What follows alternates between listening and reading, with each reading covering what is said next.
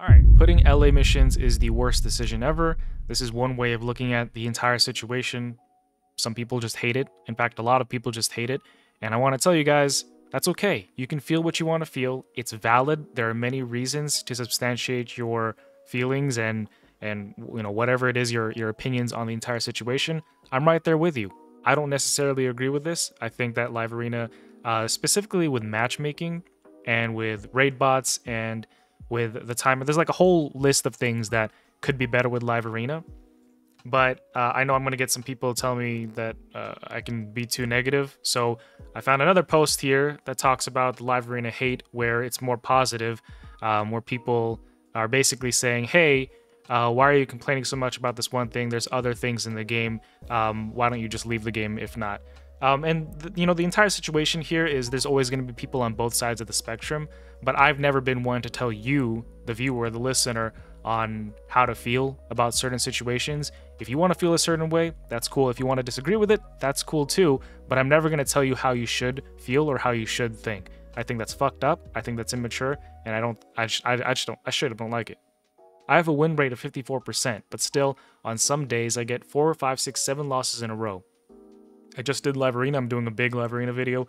I got like 10 losses in a row. Maybe not 10, but I feel this. I feel this string of losses. Maybe it's not exactly 10. Maybe it was more like, maybe I'm paying more attention to the losses, and that's probably what's going on. But it can be frustrating when you lose so many times and then you get one win, but you move on to the next one. So then it becomes just a me problem. You know what I mean? It becomes a you problem.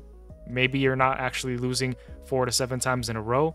And I guess I can kind of take a look at to see what my log here is, to see if that tracks. Okay, so we have wins here, we have wins here. Yeah, so a string of losses, a string of wins, a loss, a string of wins.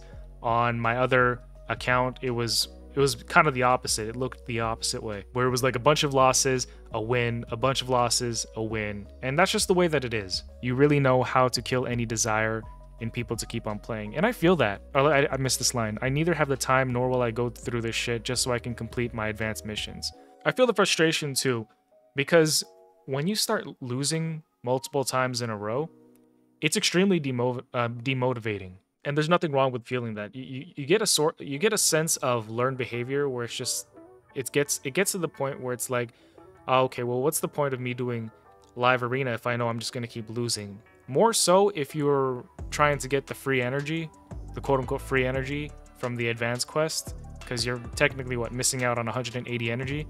To complete advanced quests, you get 120, then you get 50 from doing your Live Arena wins. So I get it. And then if you get into situations like this where you're fighting this guy who has probably like 9 plat trophies, and then all these high-ranking Live Arena opponents, I get you. I understand, I'm right there with you. Tag Team used to be the worst advanced quest to complete, now it's Live Arena. Plarium is forcing us to do content we hate so much so we can complete quests, and this is lowering the quality of gameplay. I don't bother doing my advanced quests anymore. I just don't. That's just the me thing. You know, the argument is, for one end, I love my wife. One argument is, Burrito, you're a content creator, you get a bunch of energy and a bunch of other resources in-game. True. One argument I have to that is you could do it too. I'm just saying that it's there for you too. Now, that's not a good argument, I know, because a lot of you guys just don't have that want of doing what I do. And that's totally fine. I'm not pressuring that on you. Other thing is, do you really think it's worth fighting for 180 energy? Like, is 180 energy worth it? This is my counter argument to you if you're stressing over 180 energy. Is it really worth it? Stressing over doing Live Arena and Tag Team Arena, and then whatever other bullshit they have in here, just so you can get 180 energy? Really think about it. If the answer is yes, if you're willing to stress for the next like 2 hours or so, or however you want to call it, to get your wins in, I already did the thing because I did my Live Arena, but like that's just how you have to, you know, gauge the situation as a whole. The other thing that I've started to realize doing enough Live Arena battles is I've noticed a pattern. When people are in the drafting process and they take a long time to choose their champions, usually the behaviors that I see in the actual fight are reflective of how they play in the drafting process. What am I saying? Let me try to break it down. The way that they play in the draft is the way that they play in the actual fight. So if they're taking 30 seconds to choose a champion because they like to be thoughtful and you know, there's nothing wrong with that. You know, I have something else to say about that. But it's like if they want to take their time thinking about their choices in the drafting process versus me, where it's just like boom, bing, bang, bam, let's get it. Not that I'm better, I have a different play style, and that's the type of person that I want to pair up with so I can get the shit over with. But usually that's how they act in the actual fight. They're gonna take like 10, 15, the entire turn meter sometimes to make a decision, even when they're even when they're locked down completely, and they can't do anything else except A1. They will still take the time to think who they're gonna hit with their Duchess or their Pythion. You know what I mean? Like, it doesn't make any sense. You can only do one thing. Why are you thinking about who you're gonna hit? I have all of my team. I've got everybody up here near full health. Why are you thinking about who you're gonna hit? You know what I mean? So yeah, you can see here I didn't even choose champions. I saw that they were taking like 15 seconds, 20 seconds, 30 seconds, and I left, which is a good thing, right? One, it's good for me because I'm not sitting here stressing about them taking the time up. I already know that if I go into a fight and they were quick with their picks, so these three were quick with their picks, and then I even fought I Am Chuck again. Again, he was quick with his picks, so mad respect to I Am Chuck.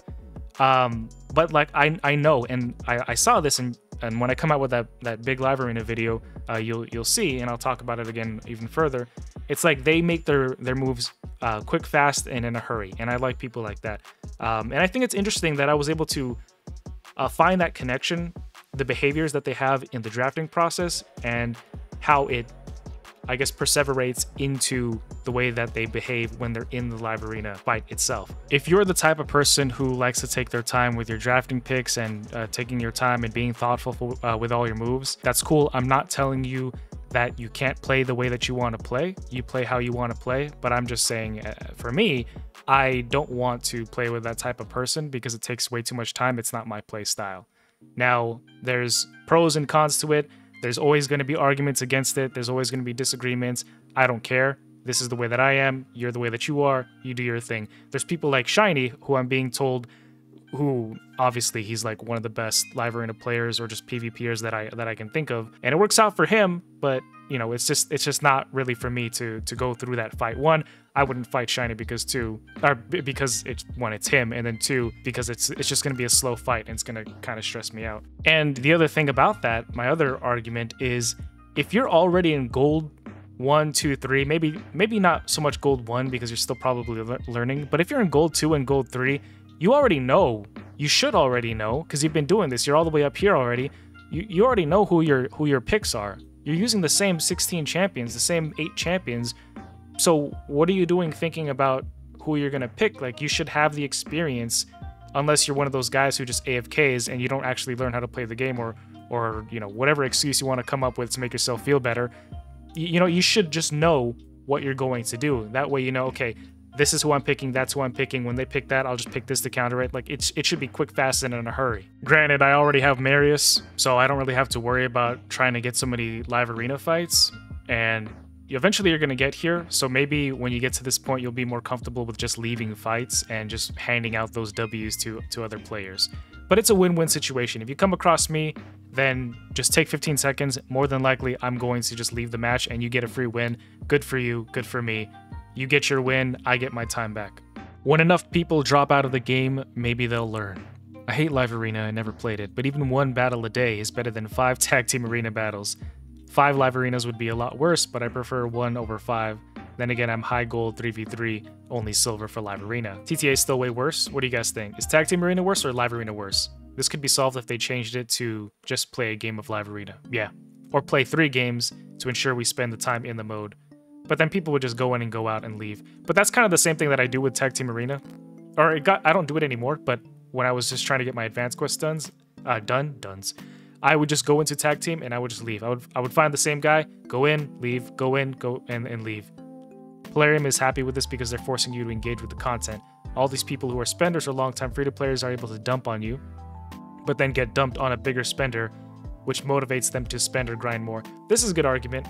For an example, I was receiving multiple backshots in live arena, and it got to the point where in my head I was like, maybe I could just spend some money to get some primal shards, and maybe I can get these mythical champions too.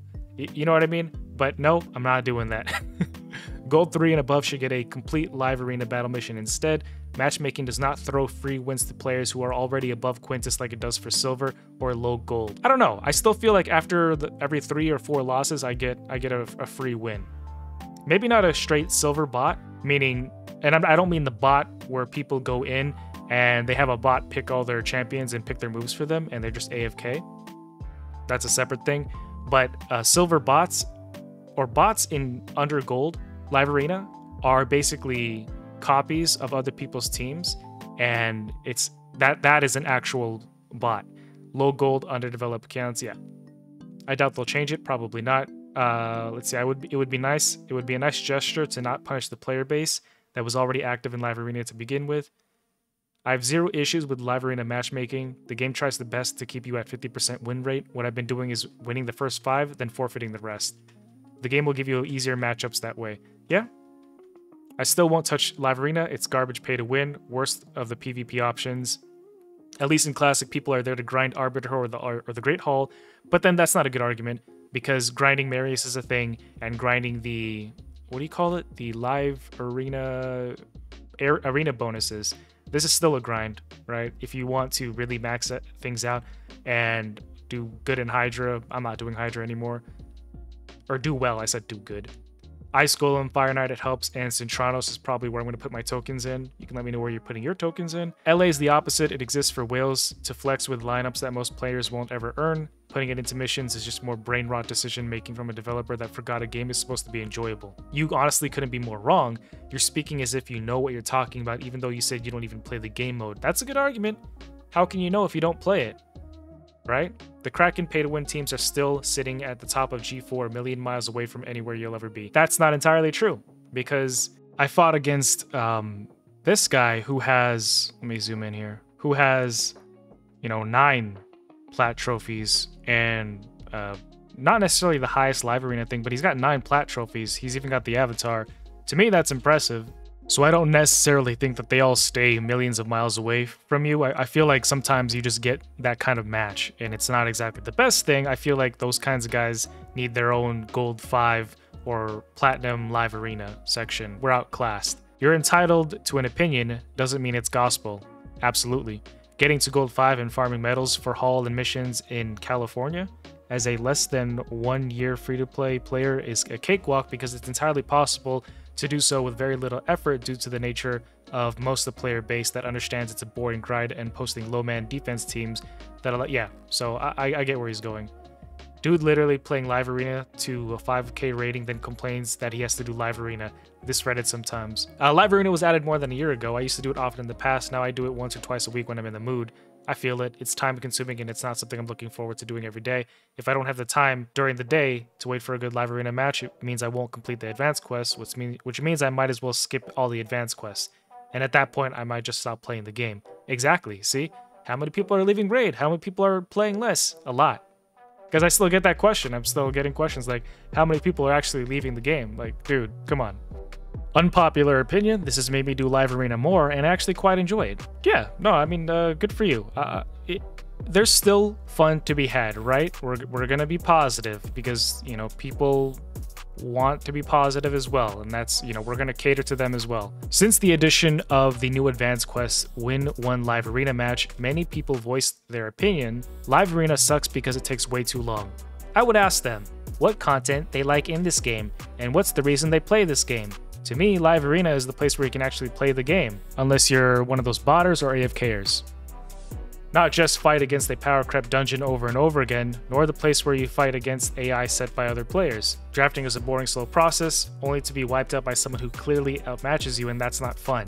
Hydra lets you use the largest pool of champions to get the most synergy out of all these characters we shoot for. To me, that's why the Hydra change was controversial, and I personally hate it. Only the top players were competing against each other, the rest of us were competing against ourselves to take it higher. At first I didn't like being made to do it, as I've only put focus into PvE, but some days I win the first match and sometimes it's like the 5th. I've been lucky and not had people taking the piss with the time, but it's only one day if lucky, and if not, the game normally gives you someone new well below your rank. Think the devs will remove it when enough people complain or change to play instead of win. They're not going to change it, yeah. The aspect of the game I like using is resources at your disposals to overcome challenges, which I can do at my own pace, largely AFK on autoplay. It's a long-term project.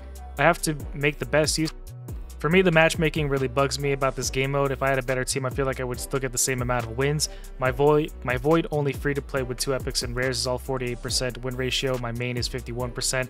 I really enjoy getting gear, so dungeons is my sweet spot. I enjoy taking RNG gear, and I try to improve in Hydra. Yeah. Addiction, no other reason. I try it every now and then, get steamrolled. Yep. I agree with the fun part in the challenge. I would also say the learning curve is great in Live Arena, but people AFKing kills all the fun and makes it a toxic experience. It's a time issue for me. I work full time. I'm a single dad. I like to be able to set how many runs I do and put my phone down and do whatever I need to do. I don't care for Arena, dislike tag, want it. Hey man, be positive. What area of the game do you actually like? If not, just quit. Armands. The bad thing about actual PvP is you need to wait. I liked Hydra before they decided to blow it up for no good reason. Why can't anybody just say something positive? This was a post about being positive. What do you like about the game? What do you like about the game? Into the thick of it! Into the thick of it!